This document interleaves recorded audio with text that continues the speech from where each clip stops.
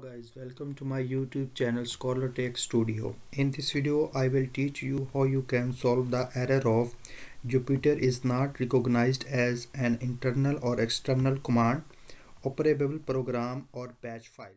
Okay, let me open command prompt. Okay, and now I want to open the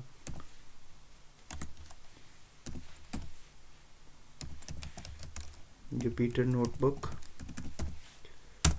and I got the error Jupyter notebook is not recognized as internal or external command, operable program or batch file. So how can we solve this? You have to follow these easy steps. We have to close this one and here we have to search Jupyter. Okay, Jupyter notebook, and here you will select open file location. Okay, in this folder Jupyter notebook, right click on it and then again open file location. Okay, so here you have to find the folder scripts, so click on it, open this folder. Okay, and now copy this path, copy, and now in search bar type variable. So you will find added system variable.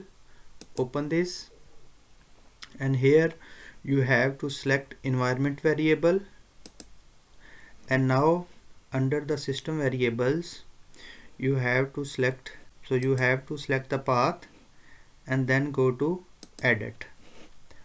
Okay, so the path is open. Now here you have to select new and here you have to paste that path. Okay,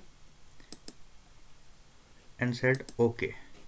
Now return back to this folder and then go back, and here you have to find the library.